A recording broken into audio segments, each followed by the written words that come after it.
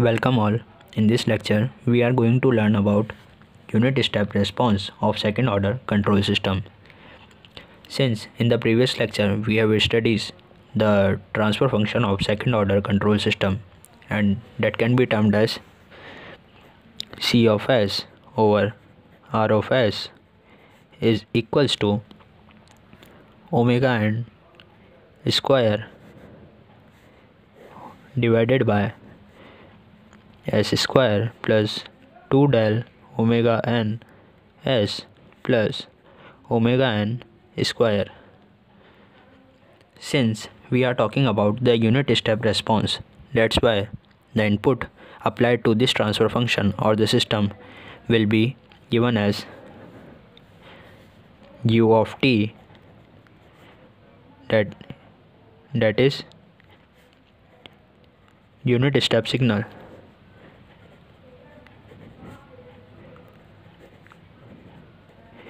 and the unit step signal is given as u of t is equals to 1 for t greater than or equals to 0 and equals to 0 otherwise. So this is the expression of unit step signal, and here we are talking about the unit step response.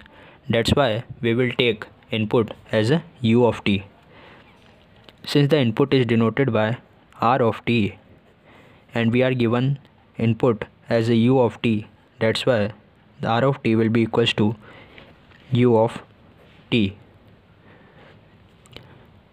equals to 1 for t greater than or equals to 0. Likewise, on taking the Laplace transform,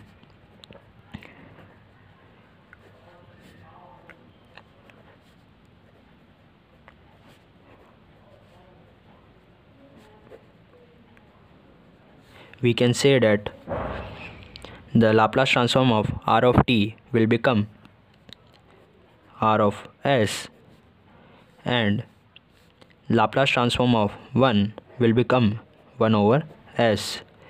So here we can say that the value of r of s is exactly equals to 1 by s.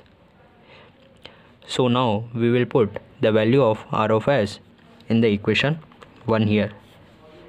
So on putting the values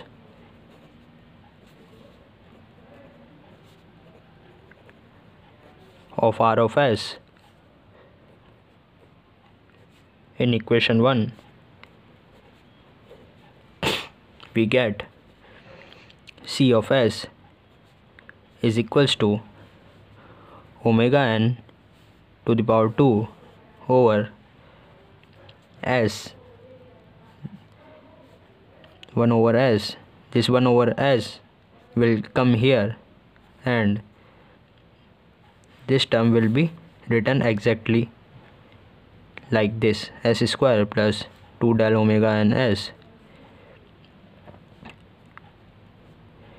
plus omega n to the power 2. So likewise we have r of s in the denominator, so on cross multiplying this r of s, it will be present here, and on putting the value of r of s, that is 1 over s, we get this expression. So this can also be written as C of s is equals to